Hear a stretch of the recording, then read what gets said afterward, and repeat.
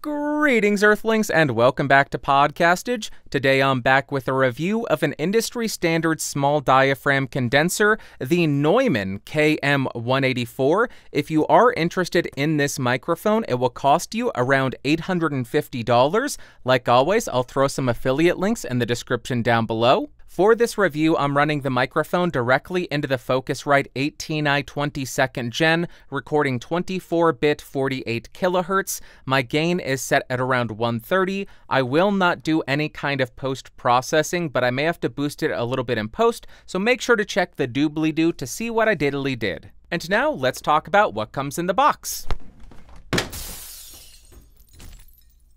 Of course, you are going to get the microphone. You'll get a foam clown nose windscreen. You'll get a firm microphone mount with a 5/8 to 3/8 inch microphone stand adapter, and a little bit of documentation. Then as far as the build quality, I don't have any complaints here. It has an all-metal chassis as well as a very fine metal mesh grille on the front. As we move around the microphone, there are no buttons or switches. On the rear of the mic, you will find the XLR port, and if it matters to you, this microphone is made in Germany. Now, as far as the specs, this microphone has a cardioid polar pattern, a frequency response of 20 Hz to 20 kHz, a sensitivity of approximately -36.5 dB, a self-noise of only 13 dBA weighted, a max SPL of 138 dB, an impedance of only 50 ohms, and a phantom power requirement of plus 48 volts. Now I am spinning around the KM184 to 90 degrees to show you the off-axis rejection and coloration. Continuing around the microphone to 180 degrees, here's the rear of the mic. Continuing around to the second 90-degree angle, here we go, and then rotating and ending at the front of the microphone. Now, normally right here, I would include a Plosive Test, but being that this microphone wasn't designed for close-up vocal use, especially without a pop filter, I'm not going to do that because I will give you an example. If I breathe on this microphone, it sounds as though the world is ending. I don't want to destroy an $850 microphone, so let's move on. Use a pop filter, use the windscreen. I am almost certain that 0 people will do this in the real world, but here is how the microphone sounds right on top of it. Now I'm about 3 inches off of the mic with it pointed at the corner of my mouth, and here is how it sounds. Now I'm about 6 inches off of the microphone, and here is how it sounds. Now I'm about 1 foot away from the microphone, about 2 feet away from the microphone, and about 4 feet away from the microphone. Now I want to include a few samples of this microphone in different positions. Currently, I have the microphone a little bit off axis pointed at my mouth at about 6 inches away, and here is how it sounds. Next, I am underbooming the microphone at about 9 or 10 inches. In the bottom of the frame, you can just see the clown nose popping in, and here is how this sounds. And here is how the microphone sounds when it is being overhead boomed at a distance of about 8 or 9 inches. Again, you can see the clown nose just popping in the top of the frame, but here is how this sounds. Now I am ticking off Allen from sound speeds and typing on a keyboard with Gateron blue switches to see how much of my voice versus how much of the keyboard it picks up. And in case any gamers are just ballers, here is how it sounds, typing on the SAD W and spacebar keys. Now here is how the microphone sounds in a well-treated room. Now here is how the microphone sounds in a completely untreated room. Just for good measure, here is how the microphone sounds in the same environment but underbooming. And just because we can, here is how the microphone sounds in a standard overhead position. Now to see how effective the mount and the microphone are at rejecting shocks, I'm going to tap on my desk to see how much of that noise it can reject. And then I will tap on the boom arm.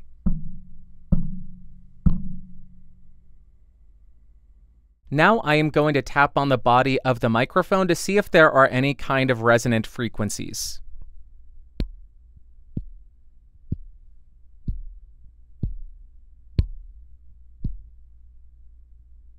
Now I want to hear what kind of impact the foam windscreen has on the microphone's frequency response.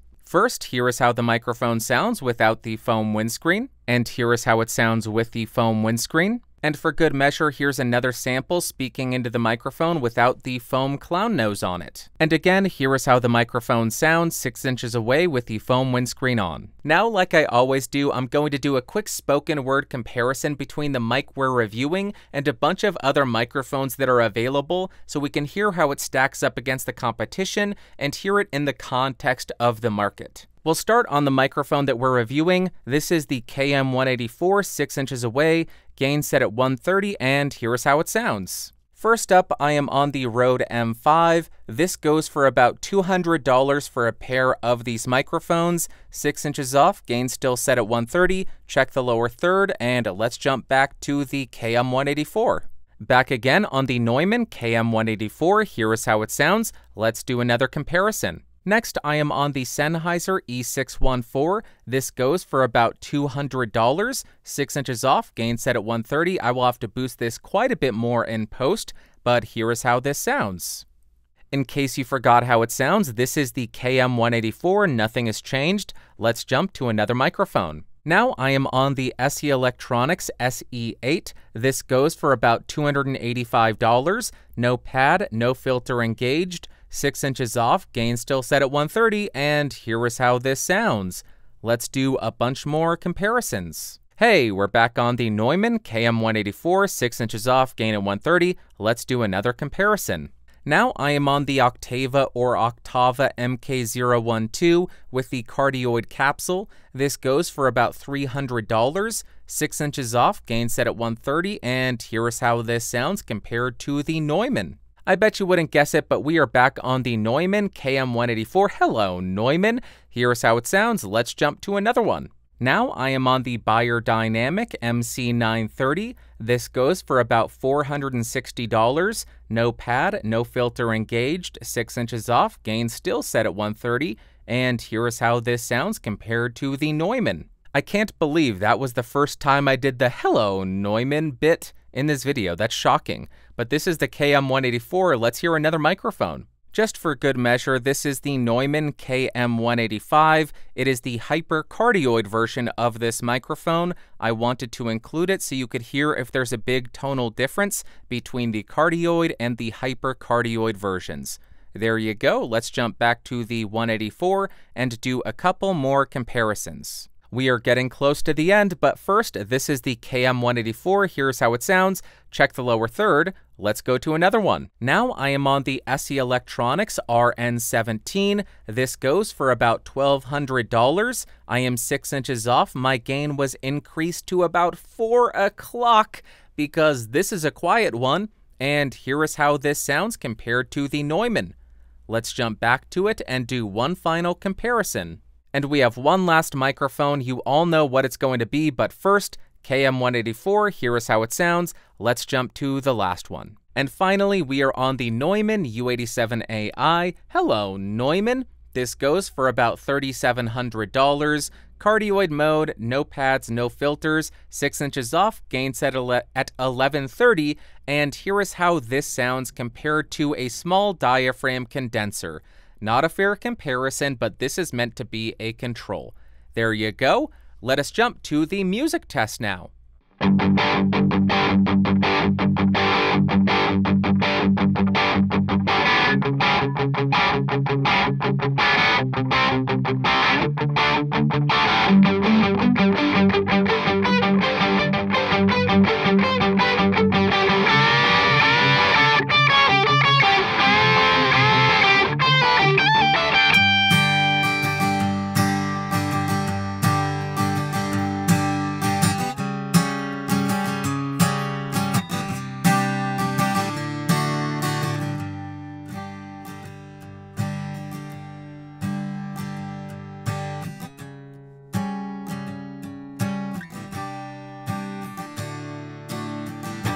I don't really have a song to sing. I don't really have the words I'd need to make a song to sing about. California's too expensive. Yeah. I know in the past I said my lyrics never made sense. This week, my lyrics made perfect sense. They are inarguable. Don't you dare say a word. They made perfect sense. Let us go to the conclusion before you can say anything else. They made sense. All right, I don't know what else to say other than I love this microphone. I think this microphone sounds absolutely incredible. And first up as far as pros has to be the self-noise of this thing. 13 dBA for a large diaphragm condenser would be getting a little bit high, but for a small diaphragm condenser, that is very respectable and quite low. Also, the off-axis coloration on this thing is very inoffensive. Therefore, if you have any kind of reflections or audio coming into the microphone from the sides or the rears, any kind of bleed, that's not going to ruin the recording. And then as far as cons, I have to get a little bit nitpicky. The foam that they provide attenuates the top end quite a bit. It's just not as transparent as I was expecting or as transparent as I would like given the quality of the microphone and the amount that you're paying for it. And then next, this is more of an FYI than a con, but I feel obligated to point it out. This microphone does really bad with plosives. It does really bad with wind. So if you plan on using this in a windy environment, if you plan on using this in a vocal booth for voiceover, if you plan on using it to overhead boom spoken word, I highly recommend using the provided foam windscreen or some other form of wind protection, or use a high quality pop filter, because you will know if you send any air in this general direction. If you blink too much, it'll pop the microphone. So be careful.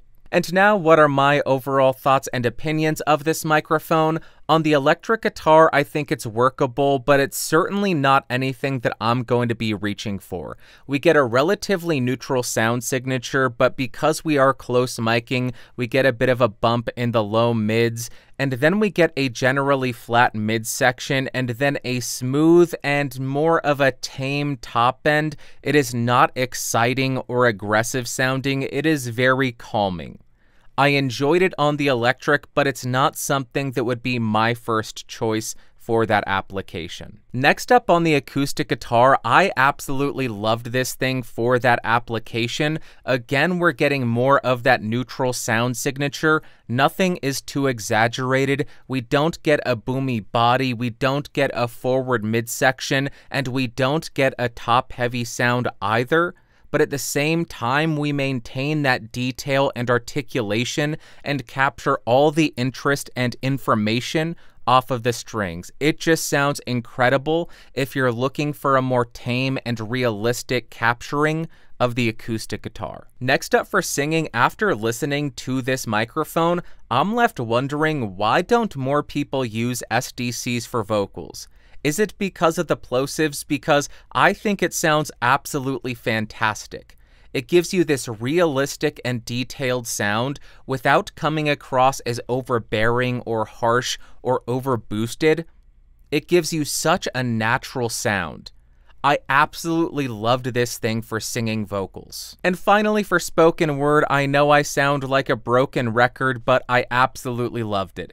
It's smooth, it's detailed, it's articulate, it's natural, it's neutral. It's all of the adjectives that I look for in a microphone.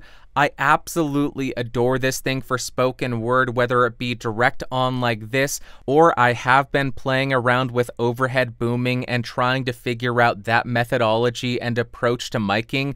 This thing just sounds great in all of those situations, and it is one of my favorites that I have heard. And to wrap up, would I recommend the Neumann KM184? After those glowing comments, I am sure it is no surprise, but yes, I would. I liked it on every single sound source I tried it on. I loved it on spoken word. I really liked it on singing. I loved it on acoustic guitar. And then I liked it on the electric guitar. I think it is very workable because it's not overly harsh.